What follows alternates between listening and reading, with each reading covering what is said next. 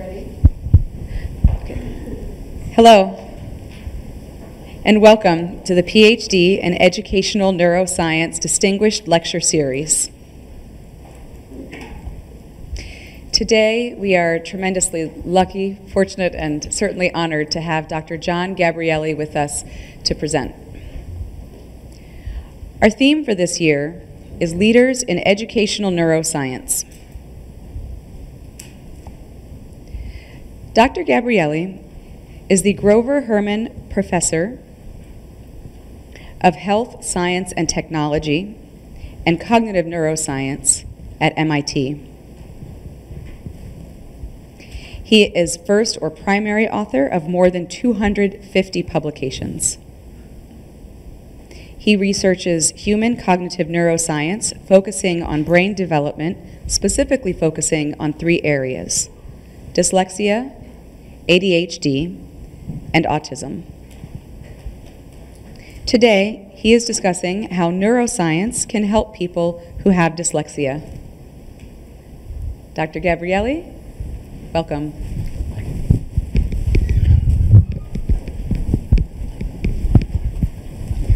Thank you. It's an honor to be here at this world-famous university.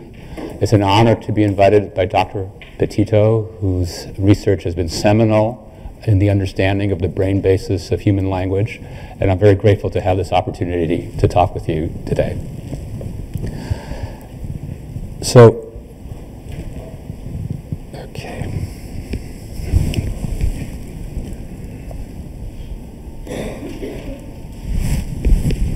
It is always a speaker from MIT who cannot work his computer correctly. My entire career, I've been fascinated by the human brain and its power and its fragility. Its power to endow us with language, with emotion, with thought, and at the same time, for every power it has a sort of Achilles heel of fragility. So if it can let us pay attention, we can have difficulties paying attention. If it can let us be social creatures who relate to other humans so powerfully, we could have troubles relating to other people if we have autism. We could invent print, which is an incredible cultural invention, right? That before that, you could not read what somebody else was thinking on the other side of the world or from 2 generations before you. It's all over our culture at every moment as we communicate on a computer or newspapers and so on. And yet, for many individuals, some of these things are quite challenging. And so, one thinks that we're all born into a sort of neurobiological lottery where we will be endowed with genes and environments and brains that will make life either more challenging or more easy for us in the specific culture that we're born into. And one of the remarkable things, as people have done more epidemiological research, has been how many children will find it challenging to succeed in the society that they're born into. So a difficulty in learning to read depends on where you draw the line, but as many as 10 to 15% of children will qualify for a diagnosis of dyslexia. ADHD, the number is up to 11%. Autism, I have to revise my slide practically every year.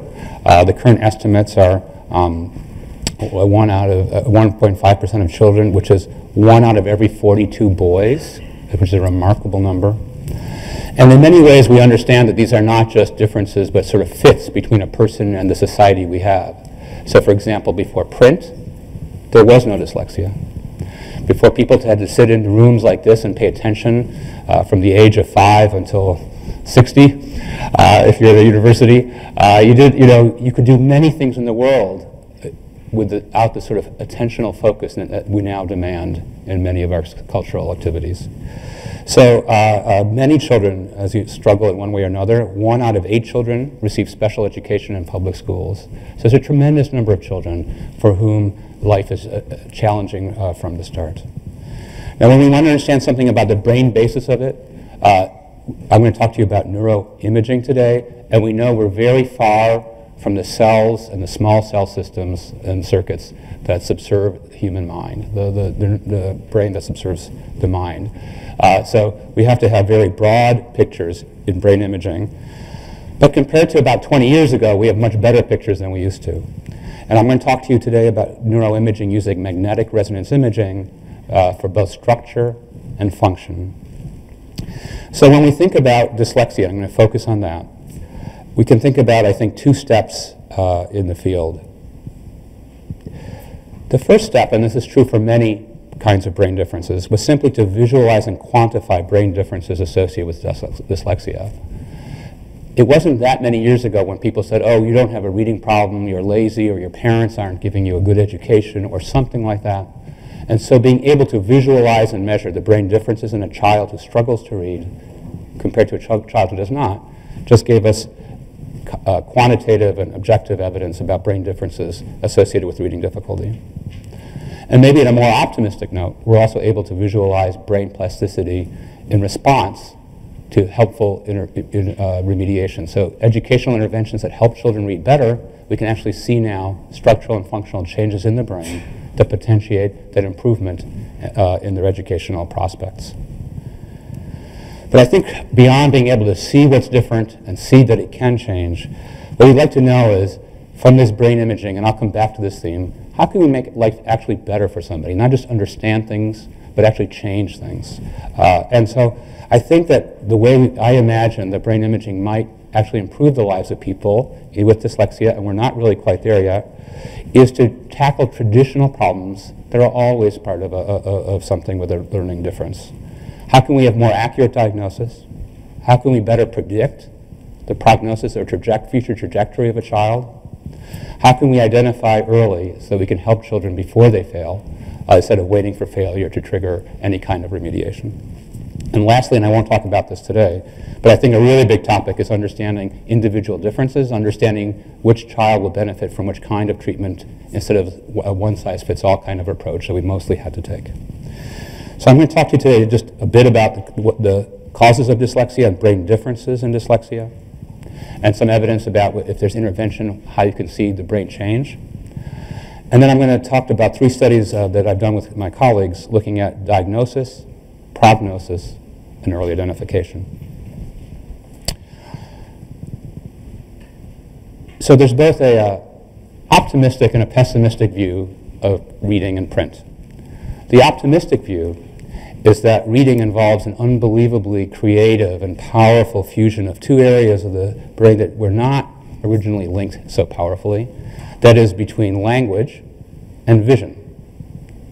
Because communication, it was traditionally oral, or now with sign language, there's a fantastic other mode of communication. And one thing I've learned so much on this visit is how deeply similar sign language is to oral language. But you know, until people figured out that you could use print to address language systems, people thought there wasn't such a way. And I can't resist showing you this slide, which is not from my research, but from Holgren and Dale, because every once in a while, I teach introductory psychology, and people say, really, I've heard somewhere that people only use 10% of their brain. Perhaps you've heard the story. Now, I've had days where I'm pretty sure I'm running on 10% of my brain. You might know people who you're pretty sure mostly use 10% of their brain. But I thought this is a beautiful picture from magnetoencephalography, another method for looking at rapid changes in the brain, for what happens in the brain when the brain reads a single word, and how from your right in the occipital cortex, where vision begins, moving through language cortex, moving to the frontal cortex, you'll see a wave of activation. Then it will come back, a sort of double-checking process, and it'll surge forward again. And all of that left hemisphere has been used to read a single word.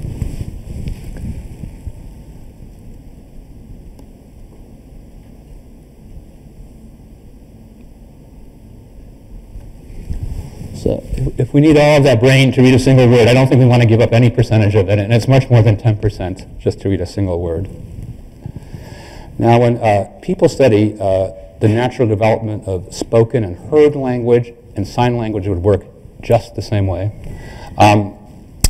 they mostly have to understand how miraculously it works. This is right. If people just say, how is it that a child can pick up these forms of language when neither the child nor the parent has a really excellent instruction manual for how to fundamentally transmit language from caretaker to child. So everybody studying these kinds of language acquisition, whether it be oral or manual, has to explain what seems like an almost miracle if it didn't exist. Nobody thinks about reading that way.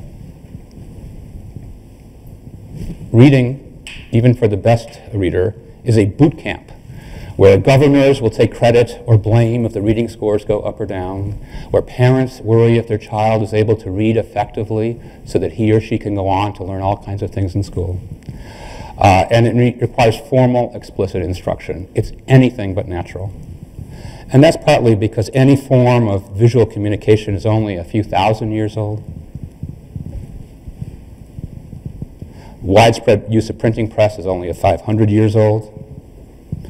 And even now, with electronic reading or tweets or any other form of communication, it's still reading, it's still letters, so we haven't changed that very much, really. Now, today I will only talk about English, but languages throughout the world use quite different strategies to visualize language in print. And I can't resist sharing with you the burden of English in this regard. So we know some languages are regular, where there's pretty much a one-to-one or near one-to-one correspondence between sounds and letters or small groups of letters. For Italian, there's approximately 33 letter combinations for 25 sounds. In English, there's over 1,000 letter combinations that represent the 45 basic sounds of language. So you're giving children quite a task, where you're saying, here's some rules, but there's about 1,000 exceptions. Okay, now here you are as a 5-year-old, go to it. The only thing tougher, or one of the tougher ones, is Mandarin Chinese, where thousands of characters have to be learned. Anyway, back to English. In the United States, about 10% of children have dyslexia, an unexplained difficulty in learning to read. And why these numbers move around is there's no known dividing line, really, between dyslexia and poor reading. You can draw your boundary where you think is reasonable, but there's no dividing line. There's no brain picture you can take or test you can give that says, here's a firm boundary between successful reading and struggling reading. What do we understand about the causes of dyslexia? Well, one thing we know is it's familial. It runs in families. So, for example, if your twin brother or sister has it, there's a 70% chance you will have it. And a few candidate genes have been identified, but they have low penetrance. Like many behaviors in humans, it's a complex capacity that involves many aspects of genetics, none of them being very powerful by themselves. Psychologically, the best understood cause of dyslexia is the phonological hypothesis about the processing of language sounds, although there's other ways to process those sounds through sign language. And the reason that was a big surprise until the 1980s was that for the typical child who had struggled to read, they seemed to speak and hear satisfactorily at home, arrive in school, and then unexpectedly not seem to be able to learn how to read print. And so people thought it must be a visual problem because the hearing and speaking is fine as the typical child enters this and starts to fail. And Bradley and Bryant in the 1980s demonstrated, and there's a lot of evidence that supports this, that for most children, the fundamental problem seems to be in a weakness in the processing of speech sounds, not a broad hearing difficulty, but a specific speech sounds. And with that difficulty, it's hard to translate language into print. And there's other causes as well, and it's likely the case that there's not one route to reading difficulty, but multiple combinations of routes that can get you there. So let me share with you just a couple psychology terms. So what we imagine is there's approximately 45 phonemes or basic building blocks of sounds in the English language, in the spoken language, that those phonemes correspond when put together to words, like the name of a book. And that what the typical child does in learning how to read is that he or she has to understand that the word book is composed of units. And it's those units, b, and k, that have to be mapped onto the letters or groups of letters on the text. They have to basically decompose a word they never knew had parts into those parts to be able to read. And in order to, that idea that words have units in them, people talk of phonological awareness, awareness that words have sound units in the word. And you need those units to map onto the letters to learn how to read. So, what are the brain differences that have been observed in dyslexia? Well, people have looked to the speech, knowing the phonological hypothesis, have looked a lot to the language systems of the left hemisphere, Broca's area, Wernicke's area, areas traditionally involved in language. And some number of years ago, with Elise Temple and Russ Poldrack, we had the opportunity to look at what's different in the brain of some 10-year-olds who are typical readers versus dyslexic readers. Now, you may wonder, if you have not been involved in this kind of research, how much children enjoy having their brains being scanned in an MRI scanner. I can't give you the real answer to that, because we're not allowed to run out, grab children, and throw them in the scanner and have an epidemiologically representative sample of which children are, crying and want to be let out immediately and which ones are not. So all the children we see are volunteers whose families have volunteered. But I can tell you that overwhelmingly those children report very positive experiences. Here's a spontaneous note that we received from a child some years ago.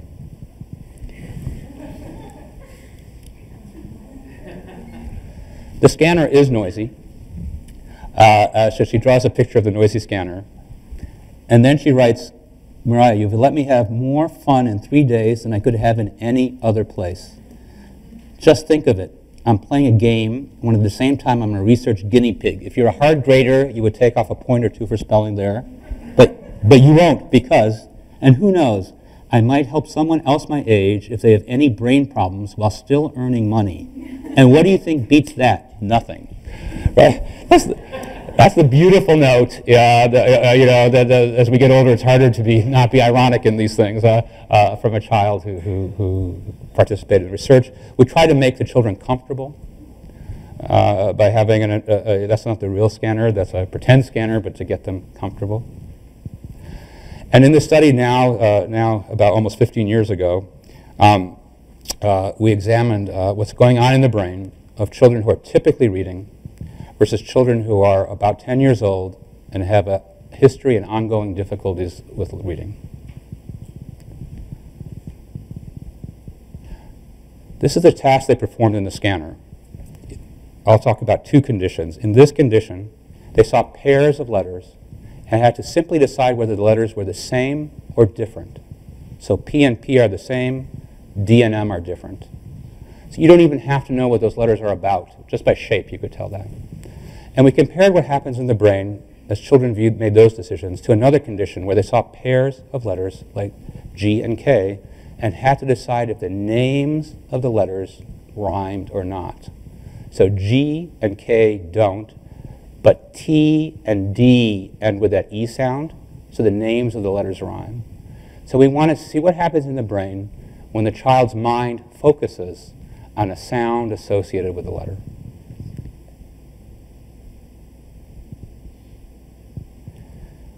And this slide shows you, with functional MRI, the differences between the two groups. In the top row are typical children, and in the left hemisphere, seen in 3 consecutive slices going down the brain, one sees an activation in something near Broca's area and something near Wernicke's area as these children think about the sound of a letter as opposed to its mere appearance. In the bottom row are the brains of children with dyslexia, and you can see there's no selective engagement of the bottom area, the posterior Wernicke's type area, and there's some displacement as well of the one towards the top of the picture or the frontal cortex.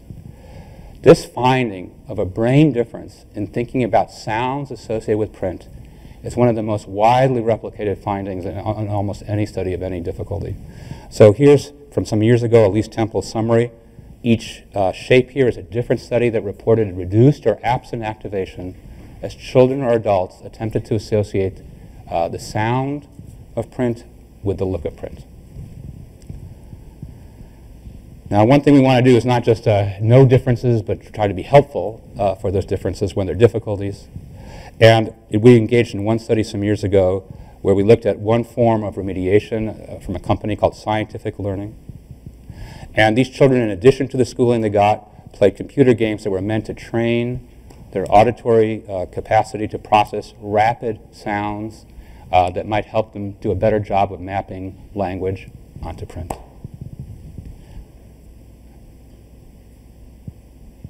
This slide shows you the behavioral gains in the group with dyslexia. So we scanned both typical children before and after, so we'd see just the effect of practice. Sorry, here's my cursor.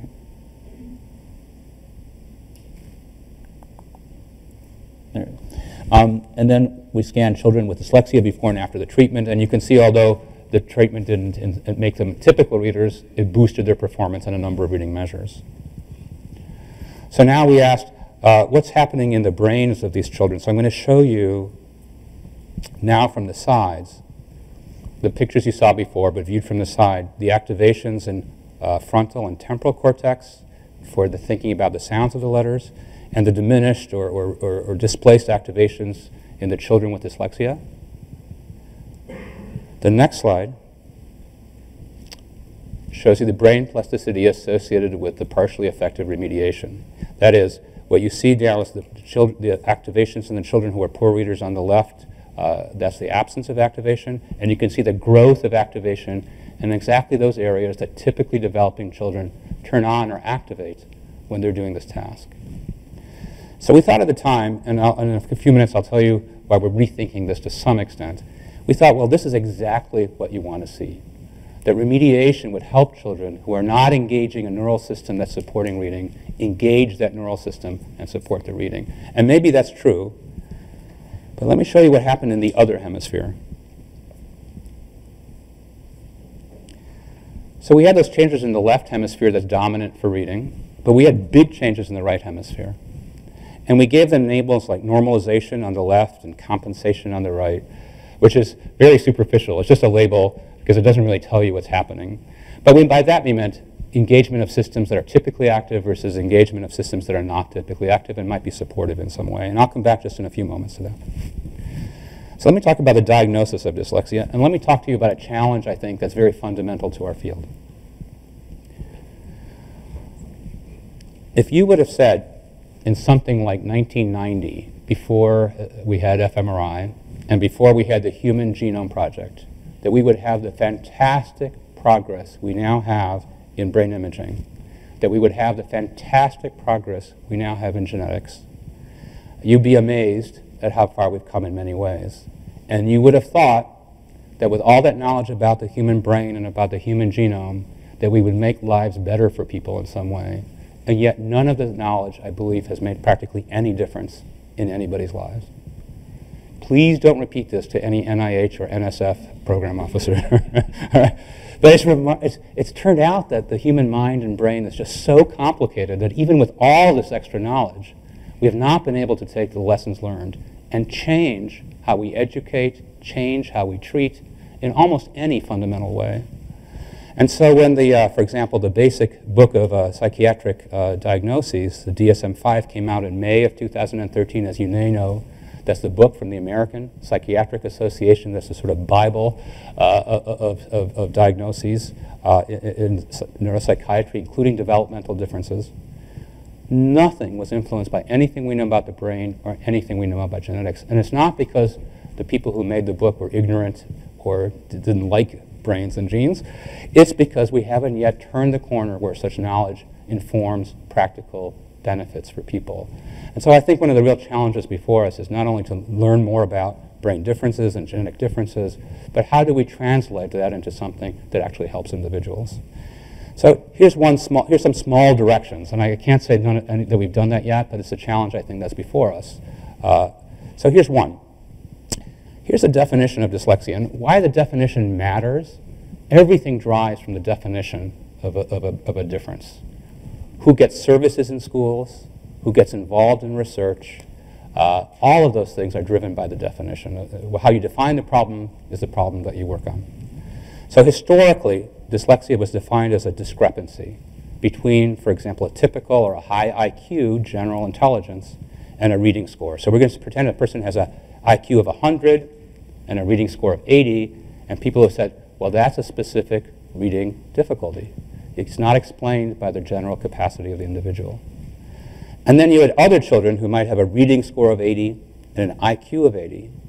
And for many years, and even now this is a frequent view, it was thought, oh, that's nothing. What do you expect? The child has an IQ of 80, they should read at 80, okay? Well, that's not a problem. In fact, there was a term that people used, that's a garden variety poor reader was the idea of the field. And so this discrepancy went, and it's also striking. And I can tell you that even now, if you send in papers for journals as a scientist, if you don't have something that looks like that discrepancies, there's a fair number of scientists who will say, that doesn't feel right to me if I don't see a big IQ gap with the reading.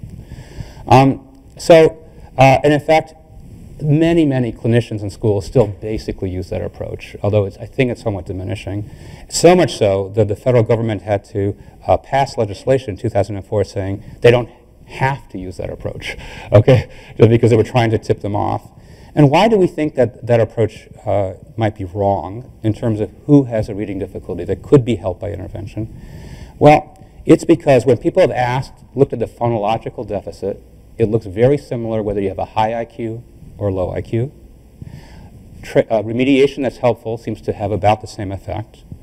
And so we wanted to ask with Fumiko Heft what would the brain evidence be? Is a child who has a high IQ and a poor reader have a difference in their brain compared to a low IQ and a reader when it comes to phonological processing? So we had two samples, one in Pittsburgh and one in Palo Alto in studies, where we had samples where we had children who had both properties. So what's shown in blue is the IQ estimate, what's shown in red is the reading score. So these are our typical participants who have what you find on average, sort of balanced IQ and reading scores. Here are some individuals who have a pretty high IQ, but a pretty low reading score. Those are the discrepant individuals. And here's some other children who have a low IQ and a low reading score, about the same reading score, but a lower IQ. So we could ask this in the brain, does it matter what the IQ score is, or is the brain difference the same regardless of IQ? The task that these slightly older children performed, because we had to challenge them, we had them judge whether words rhymed, and we made it extra hard by making the end spellings different. You couldn't just look at it and know the answer, you had to know what the sounds of the words are. And the next graph, next figure looks scary, but it's very simple, okay? Let me tell you what it was, and then let me reinforce it for a moment. We found no difference whatsoever in the brain for phonological processing of this kind, whether you had a high IQ or a low IQ. That didn't matter. It only mattered whether you were a good reader or a poor reader. So one part in the parietal cortex, one part in the fusiform cortex. We can pick any one of these spots, but here's an example. The two blue bars are running together everywhere. Those are the high IQ and low IQ individuals with dyslexia. Here's the red bars, or the typical readers. You can see the blue bars are running together. That is in both Pennsylvania and California, in both the parietal cortex and the fusiform cortex. It didn't matter what your IQ was. If you were a poor reader, you failed to engage these areas. And so we think this is the kind of thing where the brain evidence can converge with behavioral and educational evidence for strongly suggesting, for example, that a child with a lower IQ and a low reading score ought to get the same kind of intensive reading intervention that a child with a high IQ and a low reading score should get. So there's real consequences for how these things are diagnosed in terms of who gets services and who gets helped. And we're hoping the more the brain science contributes convergent evidence, the more we can understand which child will benefit from which kind of help. Prognosis or prediction of dyslexia. And this is an area I've been very interested in, not only in dyslexia, but in other domains, which is, can neuroimaging give us knowledge above and beyond behavior? So everything you've seen until now, and most of what you see in neuroscience, we sort of tie together some form of behavior with the brain. That's what our goal is to understand how human behavior and the mind spring from the brain. But is it possible that where we are right now in our knowledge of things, that brain imaging or values can predict things above and beyond any behavioral measures currently available to us? So can it predict things better than reading, language, or other behavioral measures that are conventionally available to psychologists, researchers, and educators? So as children progress in their dyslexia, it's noted that some children compensate relatively well. That is, they don't become great readers, but they become pretty good readers compared to where they started. And other children don't make much progress. What's the brain basis of children who make a lot of progress versus those who don't? And can we say anything about predicting which child is in the luckier group who will progress a lot and which child won't? So in this study, we saw 25 children with dyslexia, 20 typically reading children, ages 10 to 16. At time 1, we performed brain imaging on them, functional MRI, and a measure of structure. And they got 17 behavioral measures for language, for reading, for IQ, lots of behavioral characterization of the kinds of tests that are widely given by educators and researchers in this field. And then 2.5 years later, we examined how they were reading. And here's how that went. So in this graph, this is time 1 for the ability to accurately read single words. Here's a typically reading children from time 1 to 2.5 years later. Now, it's not that they didn't become better readers over 2.5 years, okay? But what happened was these are age-adjusted scores. So they were above average to start with, and 2.5 years later, they remain above average. Here's average. And far below average are the children with dyslexia. And there's red and blue because we separated what turned out to be 2 groups. One group that showed no gain particularly over the next 2.5 years. That is, they did not close the gap with their peers. They were poor readers to start with, and they remained equally poor readers a couple years later relative to their age. And there was a second group of children who started at about the same point, but they made substantial progress. This was our key outcome, was accurately reading single words. But perhaps more importantly, this other graph shows the same groups for reading comprehension. That is, reading text and answering questions about the meaning of the text.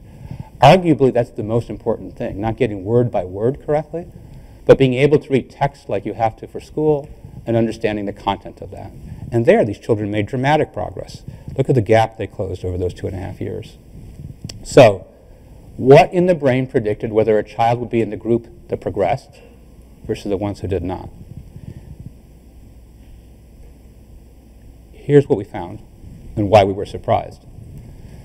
Reading is the dominant hemisphere. Left hemisphere is the dominant hemisphere for reading. But the change, the brain activation that predicted who would get better 2.5 years later was in the right prefrontal cortex. These red dots are individual children, and this shows you that the more they gained in reading ability over 2.5 years, the more they turned on at the beginning this right prefrontal cortex. So it predicted, to a large extent, who would get better 2.5 years into the future in this thing that was so important for these children to get better at. But it's the wrong hemisphere. I'm going to underline that moment. It's what happened to the left hemisphere that's dominant for reading and typically developing children and adults. So I'll just briefly say that it wasn't only functional imaging, but also structural imaging in right prefrontal cortex. So now we went back to the results I showed you before. And we thought all the important stuff was happening on the left. But we think maybe some important things are happening on the right. And a kind of a thought is something like this. To what extent should education be trying to get everybody to do the same thing? And to what extent do we need to recognize that there's individual differences and some children will need to learn to read in a different way? That the strategy that's optimal for most people learning to read, that's a left hemisphere strategy, may at some points not be optimal. You can bother a student with a lot of educational remediation, but if that neural pathway is not available to them for some reason, maybe they're better off going a different way. So why is this a surprise? Well, for most of what we understand about reading, sort of summarizing broadly over a lot of literature, when children begin to learn to read, they're pretty bilateral, left and right hemisphere, in how they process print. Partly because letters are visual-spatial entities at the beginning, especially. Like a B and a D are 2 visual letters. And so what happens as children get better at reading is they switch from bilaterally processing those letters to having a predominantly left hemisphere processing, which we think brings the letters right into the language system. But that's on the basis of maturation and lots of reading skill. Additionally, there's evidence that for simple reading of words, as children progress and develop and become better readers, activations tend to move posteriorly. And broadly, this is interpreted as you become a better reader, you read more quickly, automatically, and fluently the single words and text in front of you. And that frees up your frontal cortex to do things like interpretation, analysis, look for irony, historical context, all the thinking and problem solving that we associate with prefrontal cortex. Because now the posterior parts of your brain are automatically and fluently understanding what the text is. And so that makes it all the more remarkable that the children who progressed the most were the children who had the most activation in the right anterior part of the brain. It's the wrongest quadrant that you could have. It's the wrong hemisphere, and it's the front, not the back. And we also did one more kind of analysis called multi-voxel pattern analysis using support vector machines, which are basically just algorithms devised by computer scientists to try to categorize worlds of stuff into two. And so this is a map that shows you the voxels that help us best divide children into those who would progress and those who would not progress. And we're really interested in this because in the end we want to do one more thing, which is we don't want to just have averages. We want to know for one child at a time by behavioral and brain data who needs what kind of help. If we have averages forever, we won't recognize differences amongst children in what will help them. So we're very interested, as many people are in our field, in developing computer algorithms that will help us get better and better at not just saying on average a group is like this, but child by child what's their likelihood of succeeding or failing in a certain way. So here's the remarkable thing. Of the 17 behavioral measures they got, reading measures, language measures, IQ measures, and others, none of them predicted which child would progress or not progress over the next 2.5 years. Now, this is not a field that I work in terms of education. It's a very education, clinical field. And so for a few months, we thought we just didn't know the right papers. And so we consulted everybody we could. And they told us, no, we don't know which 10-year-old will have dramatic progress in the next couple of years and which ones do not. We just do not know that. And yet, you know, when we combine these brain measures, we approached in our best analysis in this one study, 92% accuracy with that last analysis I showed you, of predicting one by one which child would be in the group that improves and which would not.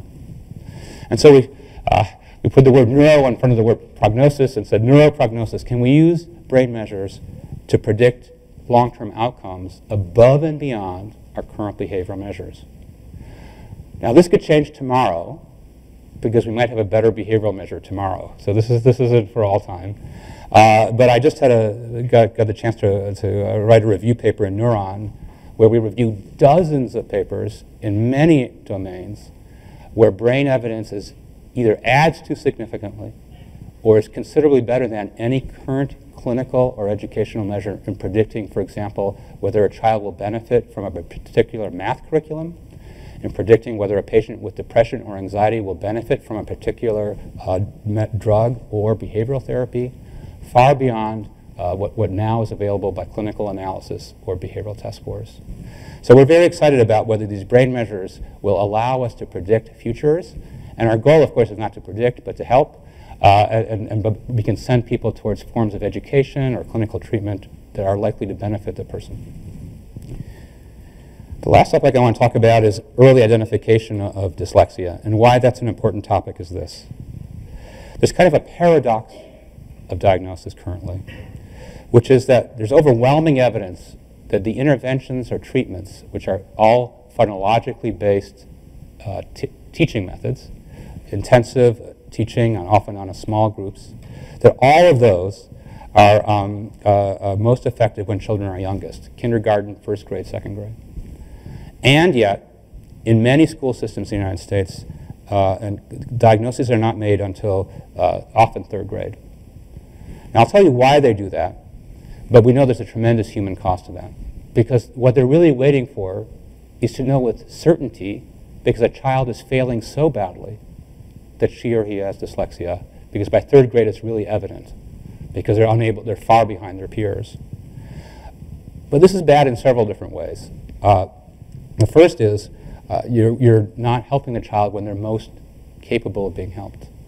Second, and at least as important, it's a very brutal path for that child. If you've been around children with dyslexia, one thing I can tell you is they're extremely aware of their difficulty. In fact, we found that they were about 80%, first graders are about 80% accurate in knowing how good a reader they are. Okay? That's better than most of us knowing how good we are at anything. And the reason is because as they sit there, they see the performance of their classmates to their left and to their right, and they can easily tell if they're behind their classmates. This is very discouraging for a first grader or a second grader to feel like he or she is behind all of his or her classmates on something that's so fundamental to educational experience. And so this late diagnosis is just waiting for failure to trigger help, and by then you've already lost some of the help you can provide, both in terms of the emotional and social health of the child and in terms of the reading capacity. So what could we give a pre-reading kindergartner that would help us tell this child is at great risk of reading failure? Well, there's quite a bit of evidence that suggests that if we can give them three kinds of tests. One, phonological awareness. And in this case, there's no reading involved. Children are asked to perform various kinds of tasks. Number two, how rapidly they can name simple objects. And number three, their letter knowledge. And so you might ask, well, if we have these tests that are pretty good at predicting which child is going to fail at reading before he or she even begins to read, why isn't this used widely? And the answer is there's modest sensitivity and specificity. And so let me say a word about that. So you can take these test scores and you can say if the children score very, very poorly, we'll classify that as a kindergartner at risk for reading failure. And you will get, if you take very low test scores, you will get almost every child who is likely to fail. But you'll miss about half the children who really will fail. And then you say, okay, I can fix that. And the way I'll fix it is I'll make the score higher, so I get more children in there. So the evidence is that if you make the score more liberal and you get more children into your at-risk group, you will identify almost every child who will fail at reading, but you'll identify wrongly false positives. About half of the children in your sample will be just fine in reading. So the schools are loath to make an early diagnosis because there's such developmental variability amongst children that they would have too many, either not enough children classified as at risk or too many. And so they would have to deliver resource-demanding treatments for children who never will have a reading problem.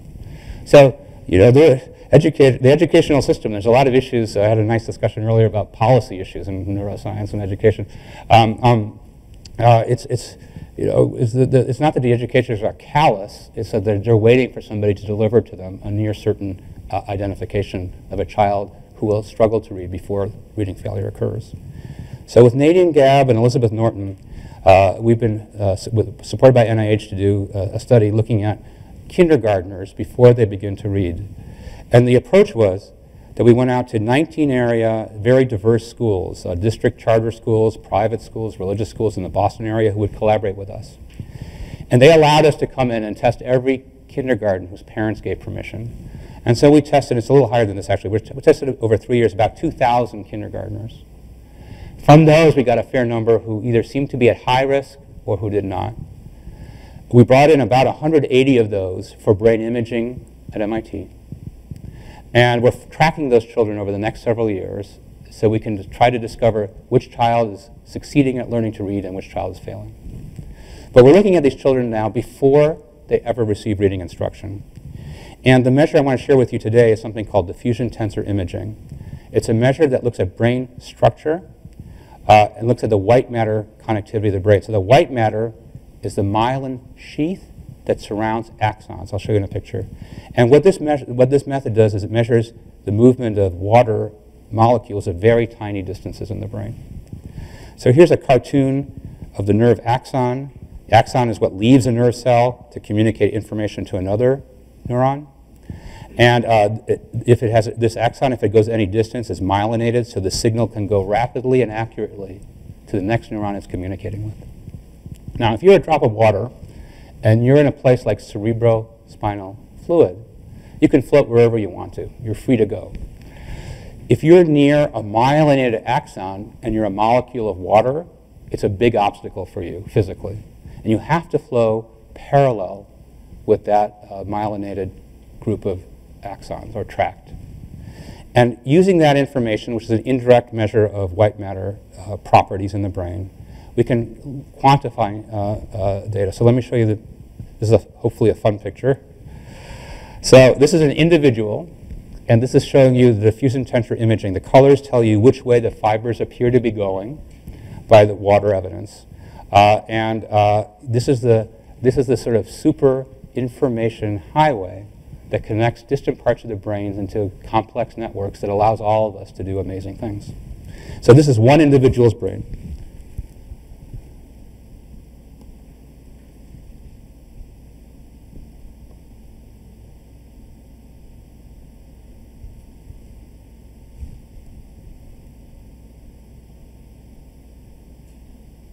Now, some years ago, Torkel Klingberg and I did a study looking at adults with reading difficulty, and using this kind of a measure, we saw that there were differences in the left hemisphere, in this temporal parietal area, pretty close to where the fMRI differences were, in the white matter of people who were adults who were good at reading or poor at reading. And furthermore, oops, let me see, sorry. If you look at this graph, and there weren't many participants in the study, if we looked at the white matter index, you could see that whether you're a poor reader or a good reader, it's as if the more you have this property of white matter, the better a reader you were, right? So this person's the kind of person who probably reads War and Peace every summer just for fun, all right? We couldn't tell about 12 years ago when we did this study whether this brain difference is the cause or consequence of reading difficulty. This is a profound issue in looking at brain variability in different developmental differences or all kinds of disorders. Are the brain differences that all the ones you've seen today, but let me focus on the structural one you just saw, are they the cause of the reading difficulty or the consequence of the reading difficulty? And what do we mean by that? Well, we're looking for the causes. That's what we most of all want to understand. But let me tell you one example of a consequence of being a poor reader. Children who are poor readers don't like to read. All right? I mean, none of us like to do things that we're terribly poor at. So children who are poor readers not only struggle in school, but they tend not to want to read at home or in the summer, and to an astounding degree. So one diary study in Canada found that in 5th grade, a good reader may read as many words in 2 days as a poor reader does in a year. So there's an astounding difference in practice and experience in good readers versus bad readers that are far beyond the classroom. So when we see a brain difference, is that because of this astounding experiential difference? We know experience changes the brain. Or is it closer to the etiology? So it only took about 15 years for us to take a step on this question, and here's the last finding in the last step. So we looked at a standard test of phonological awareness. These are the kinds of tests given to children. They don't need reading knowledge. For example, they have to say the word bold, and now they're asked to say bold without the b, so they have to decompose the sounds of the words into units. Or blend words, they're asked, what do these sounds make, t and oi, or repeat non-words. So these are all tests of phonological awareness. They're not about meaning, they're about the sound units of the word. And we focused in this analysis with Zeynep Sagan and Elizabeth Norton on the left arcuate fasciculus. So this is a pathway that connects the major languages areas of the brain, Wernicke's area posteriorly and Broca's area anteriorly, or here's in a real postmortem brain. And we looked at this white matter in a number of tracts. And the next graph is again a little complicated, but I'll just tell you the bottom line. What we found is only in the left arcuate fasciculus, in these kindergartners who are pre-readers, so reading could not have made much of a difference in their brain, reading experience. We found that for this test of phonological awareness, so intimately tied later on to reading, that there were differences in the size and characteristics of the left arcuate fasciculus before the reading began. And basically a larger one and one more organized by our measures went with better phonological awareness, a strong statistical predictor of poor reading. So here's the last tiny bit of data. It's not even data. This is almost anecdotal, but it's pulled from that data. You know, here we're tracking these children. We don't know how the story will play out. But it's almost as if, as the child begins the epic journey of learning to read and education, that some children, for reasons we do not know, have an arcuate fasciculus that's more likely to make reading easy or more likely to make reading difficult. And this is before the first lesson of the first day of reading around Thanksgiving in Massachusetts. And we don't know, by the way, when you see this, sometimes people think, well, it must be genetic. But it could be, we know that early experiences are terribly important. So we don't know to what extent this is genetic versus environmental, but we do know, or there's a suggestion anyway, that one child is sitting in a room with one kind of arcuate fasciculus, another with another arcuate fasciculus, and life will be more or less challenging depending on whether they've drawn something positive or negative in this neurobiological lottery. So I've talked with you about causes of dyslexia, brain differences, how intervention can change the brain through plasticity, and more recently how we might use neuroimaging to have better diagnosis of dyslexia, more scientifically based ones, how we can predict far beyond current behavioral measures how a child will progress, and how brain measures might contribute to early identification so that we can get early services to children. Don't wait for failure, but begin help before a child ever fails. I've been able to do this research through fantastic collaborators. Thank you very much.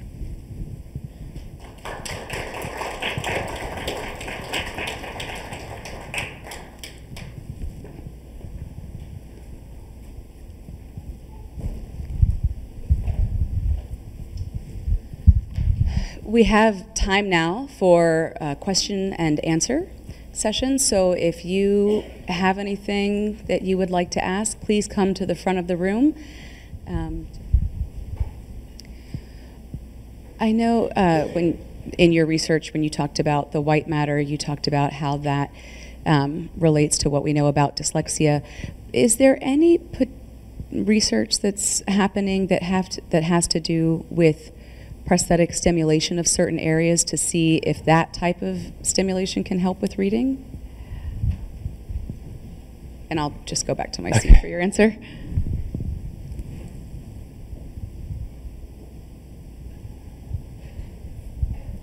So I'm not aware of any research that has looked at that really interesting question, but it's incredibly timely to do so. There's methods, TDCS especially, that are pretty benign. I think it'd be a tougher path to go for parents who want neural stimulators implanted in their 5-year-old child's brain. Although, if maybe we're just being shy about how we can really help people. But there's really quite interesting studies using these other kinds of brain stimulation methods that I think will be really interesting to look at. I know several people who are just starting to do those kinds of studies, so I think that's a great idea. And especially if we could do it early, maybe influence the development of these pathways and the neocortex that's connected by them. So it's a hugely exciting opportunity to use some methods. So TDCS, for those of you who don't know this, is basically they put a battery on your head and put 2 wires. So don't do this at home without permission of an IRB. But it's a very safe, shockingly low-tech method that's shown some quite interesting influences on brain functions. So I think that's a great, very exciting idea. Thank you. So this was population that was monolingual, am I correct? Overwhelmingly, yes. I have seen children who grew up bilingual and would have more difficulties with English versus another language which had more phoneme-grapheme correspondence. And do you think some of these differences in which areas are more implicated in dyslexia could be parsed out by looking at bilingual children? So I'm a little nervous to answer it because there are people who are so much more expert than I am, world-class experts, and I am not on this topic. It's a very harsh thing because a challenging thing. I mean, increasingly we live in a bilingual or trilingual world. The reality is, in the schools we go to, just the whole culture of the world, and certainly the United States.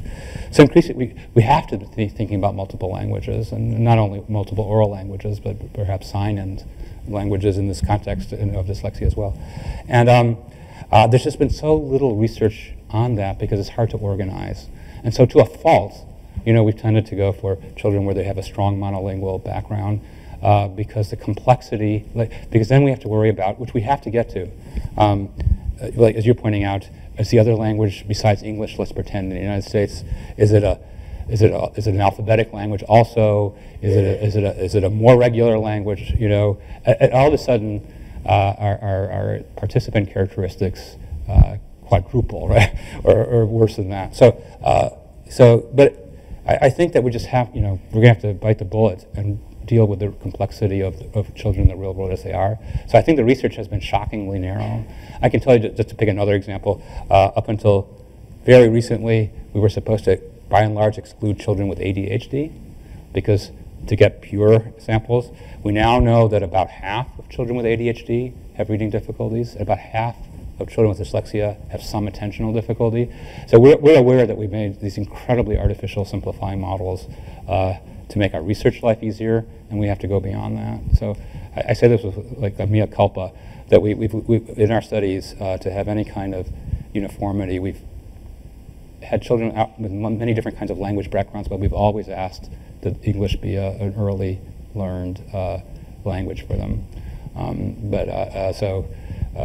Yeah, I'm sorry that we're just way behind on that question, which is so fundamental for the reality of children. Thank you.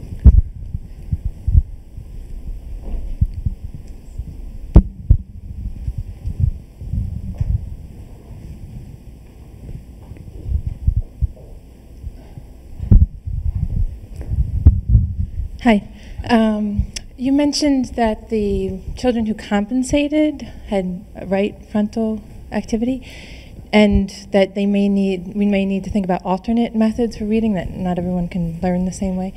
Do you have any suggestions or ideas about what those alternate methods are and what the children may be doing, and whether that might involve visual spatial something, because that's so often cited as more developed in children with dyslexia? So that's a great question, and as embarrassed as I was on that previous question, I'm going to be embarrassed on this one. We don't know what's going on in that right prefrontal cortex. We just don't have a characterization of it. As a beginning hypothesis, I wouldn't be surprised if it's more visual-spatial. I wouldn't be surprised if maybe, and I'm going to tell you this now, this is not unscientific anecdotal things. When I talked to some high school students who had a background of dyslexia, but had made a lot of progress and were really excellent students, they said that they get through material, but if they have to stop and read it aloud, they're finished. So I think those children are doing something quite different than typically reading children, for whom the sounds and sight of language are strongly aligned. I get an instinct is what you're describing. I agree with that, that those children are doing some very visual approach to words that's letting them sail through words, potentially a little bit like what used to be taught in speed reading, which is to diminish phonological analysis and let you go faster. And it probably comes at a cost, but it may be for them, given everything that's available to them, their talents and their limitations, the best way to make progress. So this gets, when I talk to teachers, they often say, everybody agrees that you want to have this early phonologically inspired treatment early on, because we know it helps a fair number of children. But at some point, we have to explore experimentally, I think, because we just don't know, whether we should have some very different approach for later stages of reading. One that's much more orthographic, one that's much more, and now I'll get myself in trouble, almost whole word oriented. And, not because we think that's but because maybe that's something like that, something quite different, might be optimal for that kind of a child than for most other children. So when I say whole word, I get lots of people very upset, and there's many, and we don't really know what the interpretation of that right prefrontal activation is. But if we understood that better, which it'd be great if we could, maybe we would know what's a better path to send the more advanced reader on. And even if it's never going to be the deeper phonological approach that's probably makes reading easiest, it might be the best approach that person can take for his or her own purposes. So your question's great, and I'm embarrassed, this one too, that we don't know better what that right prefrontal activation signifies. Okay, thank you. Thank you. Wonderful talk. I enjoyed it thoroughly, and I think you're right that it's very important that we move beyond correlational analyses, that X happens when we see Y or what have you. and that you're now looking at causative relationships. And in doing that, we're starting to gain deeper understandings of what's really going on. With your DTI work, that really, I can see how that really helps us understand the relationship. Should we be doing neurodiagnoses, or prognoses, I think was what you called it? Should we be doing neuroprognoses? Given that you said, what was it, it was 92 or 97% more effective than the other 17 behavioral measures. Should we be using DTI on all children? I know that DTI can be used with fairly young children because it's fairly passive, that you just lay there and then are scanned, that you don't have to engage in any tasks. But I also know in one of your publications, you talked about using ERP, and that when you look at particular ERP potentials, when it came from children that were just a few days old, and they were born into families who were known to have dyslexia, should we be using ERP with these children, or are you proposing a particular methodology for identification of neuroprognoses? Thank you. I mean, that's a great question. So I'm in favor of doing whatever works, and we have to do the research to discover that. And it could be FNIRS, it could be ERPs. We just have to try. I mean, we have a very small basis of this, but we have evidence in a number of different ways, both from our work but from other researchers, that these brain measures, to a surprising extent, improve our accuracy of predicting outcomes. We'll just have to do the science to discover. Obviously, something like ERPs or FNIRS could be deployed in schools or in hospitals more widely than MRI. And we just have to look over time what turns out to be the most powerful method at the moment. But I'm very excited that some method or combination of methods might greatly enhance our ability to A, identify children early, not wait for trouble, and all the secondary consequences of the difficulties. And then second, also track them to what would be optimal treatment approaches. Yeah, I'm very excited about this possibility. Some people, when they hear that, say, well, isn't that going to be expensive, especially if it's MRI? So I know you and I discussed this a little bit before, but I think you can make the economic argument that even for MRI, so an MRI, maybe is, we have a cheap rate but for research, but maybe it's $1,000. It costs at least that much to have a clinical workup, and that's never mind all the extra services. And that's just dollars and cents, never mind the future and spirit of the child involved.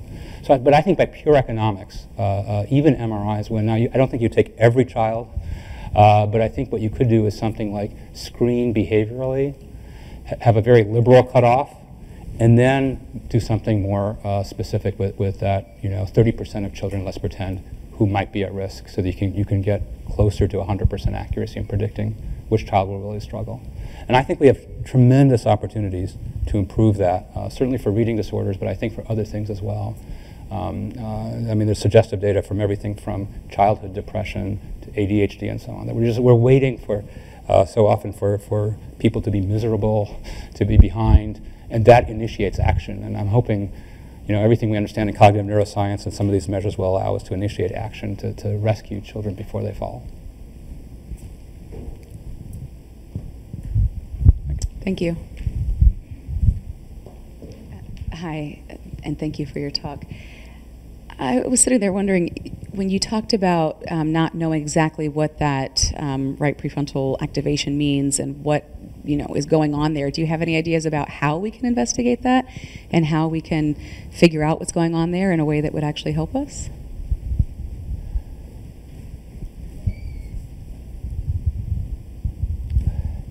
So I don't have a great idea. But I think one thing we could do, for example, is to do other experiments with the same children in one study to see what turns on that area. We could also do, I think, something like transcranial magnetic stimulation to shut down that area briefly in those children and see what the consequences are. So I think we could explore that in those, and I think we would want to do it with the very same set of children in which we're looking at that activation. We would, through some combination of correlational and causal studies, try to nail down the thing that we don't know is what mental process is signified by that. I think it's, until we know that, it's hard even to know what educational implication any of this has. And because if we understood what it was, I'm not sure, let's pretend it's visual spatial analysis of letters. Then we might say, let's do a lot more training of visual spatial analysis of letters for children who are at this age and who are not otherwise likely to make progress. So what I think is, when we think we're 92% accurate or whatever the number was in knowing if a child would progress or not, amongst ourselves we discuss, well, if you're a parent of one of those who's in the good group, that would be good news to get. Imagine you could tell a parent as a teacher or a physician, good news, your child has a 90% chance of making terrific progress in the next 2.5 years. But there's an equal number of children for whom you would say, if this evidence held up, with a 90% chance your child won't be in the group that makes terrific progress. And so that's the group that we have to worry about, right? And that what can we do differently in that group? And so that's even a trickier question, right? Because what we'll see probably in the brain is what's going on in the ones who make the progress, but the ones who don't activate that, what are they doing that's not helpful, that could be helpful? So yeah, but for any of this to be translated into something useful educationally, we have to pursue the questions you asked.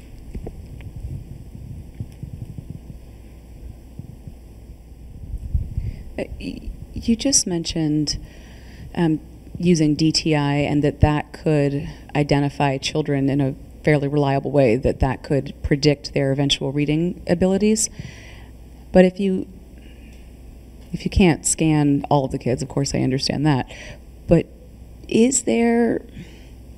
do we have a really reliable behavioral measure that can give us something similar to what we get from the DTI data, just so that we don't have to scan all kids?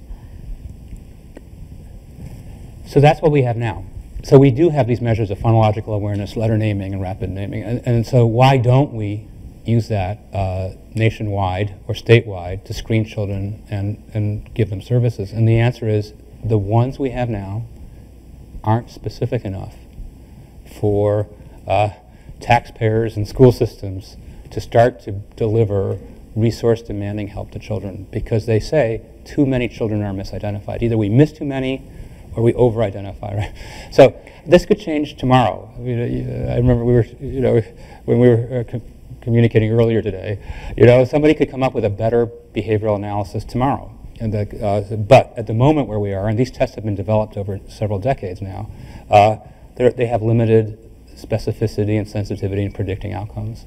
So, we think it would be justified, perhaps with people getting an initial behavioral screening and then with something like a brain measure, if you could get to a much higher level, a high enough level that you could say, scientifically, medically, and ethically, that these children should get services before they fail to read, because we're so certain they will fail that we don't want to wait for all the devastation of failure to begin to think about help for 3 or 4 years from now.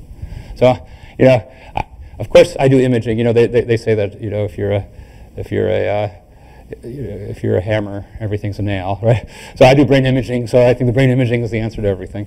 But I think that the data bear out that at the moment where we are in knowledge, and what it really speaks to, and now there's a lot of terrific psychologists here. So and I'm a huge fan of psychology and behavior. Our understanding of the mind is so modest, as of the brain, as of genetics, it's so modest that we often don't know what's going on, much more than we used to. But if we say, this particular child, how will she or he do? This particular patient, how will he or she respond to a particular treatment? We're unbelievably hit and miss all over the place when it comes down to individuals and the consequences for their lives. We just don't understand enough. And so I think the brain measures in some number of places, including dyslexia, seem like a pretty good proxy for getting a lot better at knowing what the fate of a person is, and a suggestion about how you might rescue them from an unwanted fate. So let me pick one other example for 30 seconds. Say for anxiety or depression or social anxiety, for any given treatment, half or more of patients will not respond beneficially to that. Perhaps it will surprise you or not, depending on what experience you've had.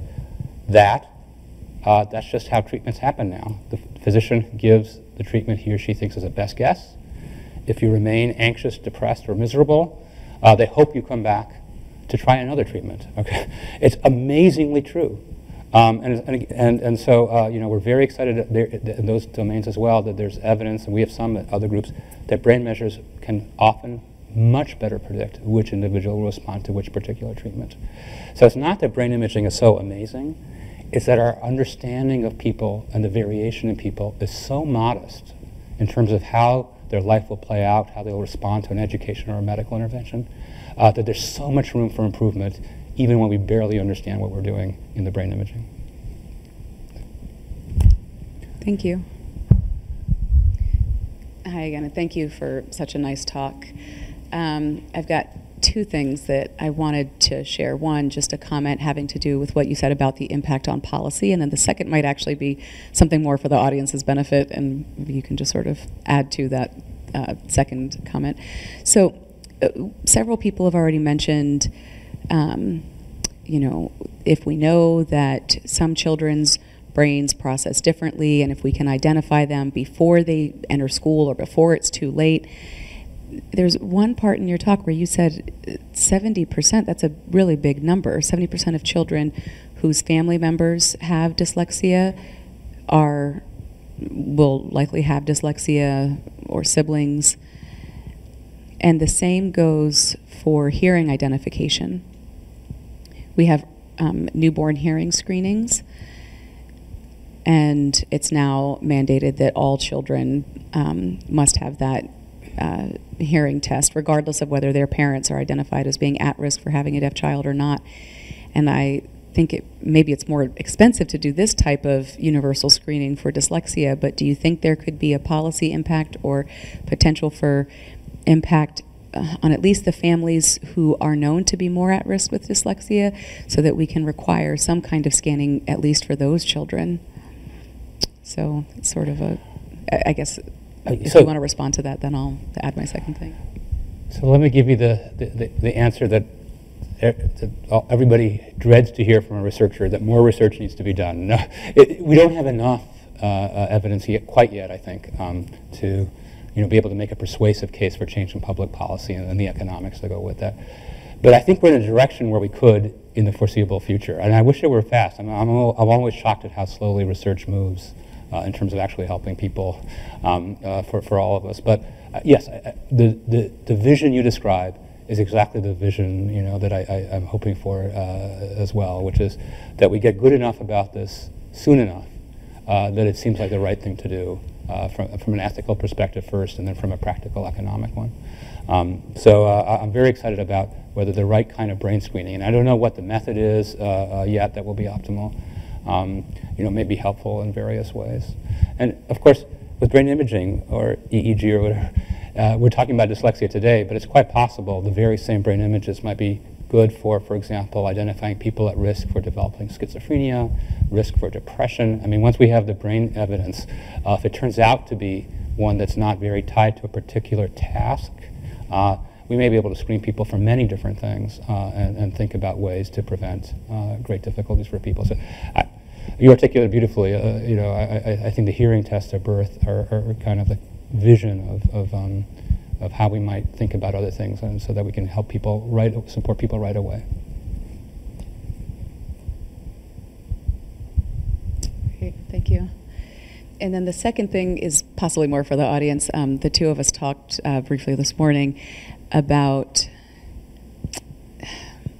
the fact that deaf children do often have phonological awareness through sign language, and that will arrive to the same place in the brain that sound arrives to. That it seems that it has more to do with phonological processing and phonological awareness, that children who are able to hear access this phonology of their spoken language. I'm wondering if it's easier and faster to identify deaf children as dyslexic because of their use of finger spelling. So the fact that they use a manual alphabet, you see the letters that they're forming when they're communicating with you. And we know that children initially spell based on shape, and maybe that's where the right side of the right hemisphere comes in, because they're spelling based on shape, so not finger spelling based on the printed word and what they know is what letters correspond with those hand shapes, but instead the overall shape of the word. So sort of akin to looking at tall letters and short letters and how a kid might identify printed words. There might be something about the way that deaf children who are exposed to sign language, when they're learning finger spelling, they're looking at the overall shape of the word first. And I do know parents who have said that they've identified that their children have language difficulty at very young ages because of the fact that they're simply fingerspelling in a way that looks very different than typically developing children. So I wonder if there's some way that we can gain insight into a deaf child's mind based on their use of fingerspelling, because it gives us feedback from that visual modality, and I wonder if that could be used for hearing kids too, so that it's an advantage for everyone, not just for deaf kids. So I guess that's somewhat of a comment, maybe a little bit of a question, but just wanted to share that. So I've had one of the great things today is I've learned so much. I'm sure I've learned more than I've imparted to anybody today, and including again the deep similarities between early learned sign language and oral communication in the brain, and then you and I discussed that it might be even despite those similarities that finger spelling might be really an interesting thing to think about, and I agree with you, because as I mentioned earlier, for oral communication, of course children who have tremendous trouble with language will have trouble reading, but for so many children with dyslexia, there's no apparent problem in oral language communication, and it's just a big surprise when they fail, and you pointed out the finger spelling is a big hint, and that might be, I'm looking at Professor Petito on this to correct me, but that could be an interesting special clue. It's just as you said, that might be divergent between these two modes of language, and an early hint that's not evident in oral language. So I think that was a fantastically interesting idea, Dr. Herzig. Right, to make language visual, and that there's benefits for everyone, which is even more reason to encourage people to learn sign language, even if the child is hearing. Thank you.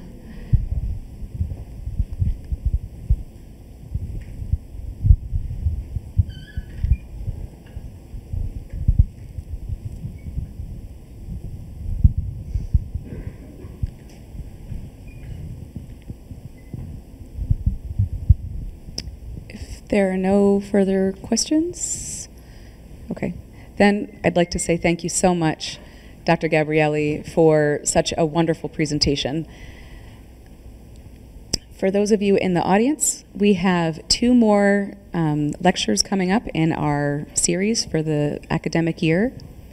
On March 12th, we have Dr. Carol Patton coming to the university. And on April 2nd, we'll have a talk by Dr. David Clar. With that, I'd like to say thank you for coming, and thank you once again to Dr. Gabrieli.